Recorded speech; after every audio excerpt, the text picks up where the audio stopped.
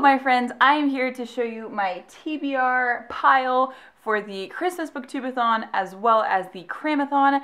I've actually already filmed all of this and I went to edit and upload and then something just happened on my computer and something just crashed and here we are again doing it.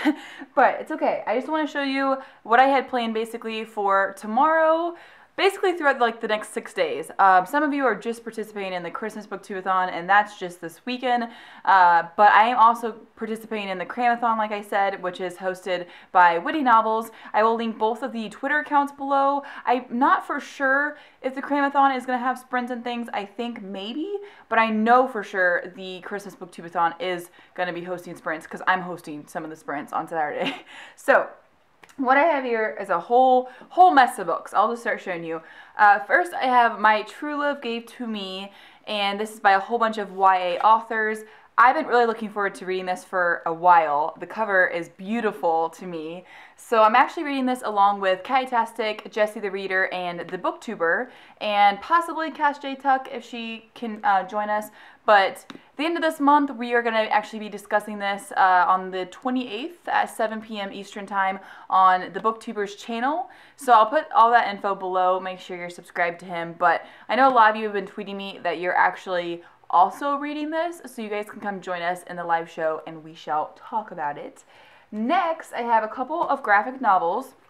I have seen these everywhere, and I may not get to both of these throughout these next few days, but I want to at least read one, and that is In Real Life and Anya's Ghost.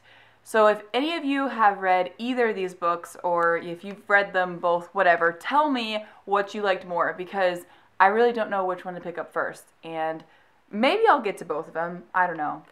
And then next, I have a whole bunch of comics or graphic novels or whatever these are, but it's adventure time, and I've already read the first one and I loved it. I own it and I just flew through it. So I've got, I saw these at the library and I just had to pick them up. But here's the second one.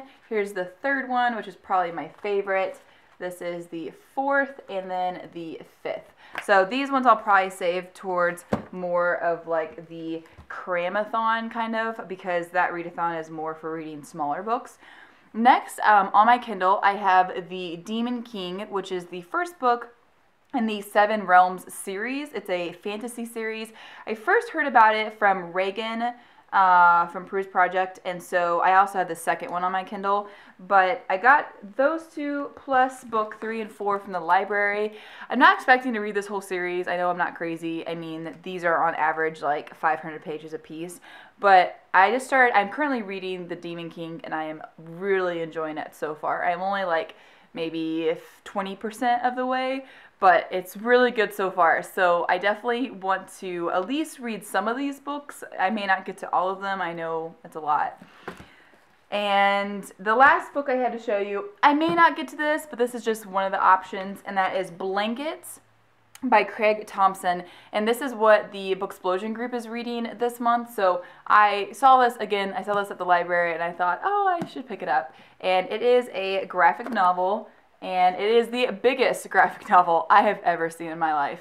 But I think that this sounds pretty good. It's about, I think, 2 brothers, and I know it's about teenagers and first love and all the stuff that comes with that. So I know how I am, and I know that we're talking about 6 days here, so I know there's a possibility that I'll start one of these books and not want to read it, which is totally fine. I can move on to another one, or I actually have on my Kindle quite a few ebooks that are just kind of random books that I've been wanting to read, so I am going to have my Kindle with me, this weekend and stuff.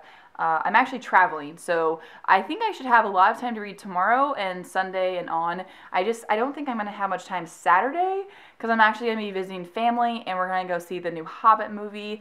I will be doing the Twitter sprints, but yeah, I don't really know how much time I'm going to read Saturday, but hopefully tomorrow I can a lot. So you guys should let me know if you are planning on participating in either of the read-a-thons and maybe what you plan on reading. You don't have to share your whole TBR if you don't want to, but maybe at least one book that you're really looking forward to.